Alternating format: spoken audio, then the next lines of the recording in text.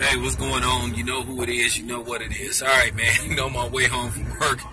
Guess I'm going to go home and pack and shit, go through my shit and see what I'm going to bring with me to Vegas and shit, you know, as I get ready to prepare for this fight. So, yeah, man, I'm probably not going to go to work tomorrow. I'm probably going to play hooky. And it's cool because nobody knows where I work at, so it's not like some of you haters can call my job and snitch on me and shit. You know, there's only a few people know where I work at. You know what I'm saying, that I'll fuck with. But, anyway, let me get to this story.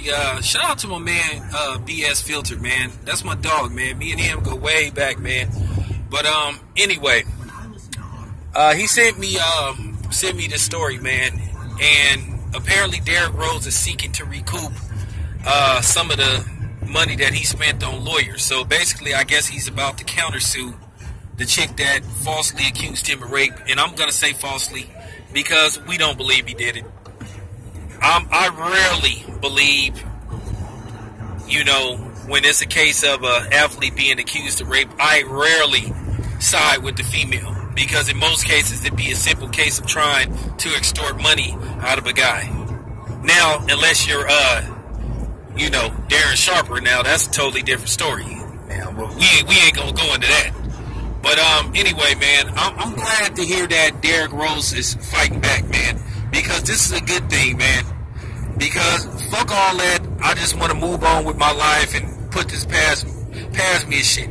Because I'm at that level to where it's like consequences and repercussions. Okay, this bitch tried to ruin this dude's life. She tried to ruin his life. She tried to ruin his NBA career, ruin his reputation. I mean, everything. And I think she should be held accountable, and I think he should countersue her. If I was Derrick Rose, I would seek out to destroy her. So, to me, I'm glad that Derrick Rose is fighting back because this is a good thing. This would be a message to all you dots.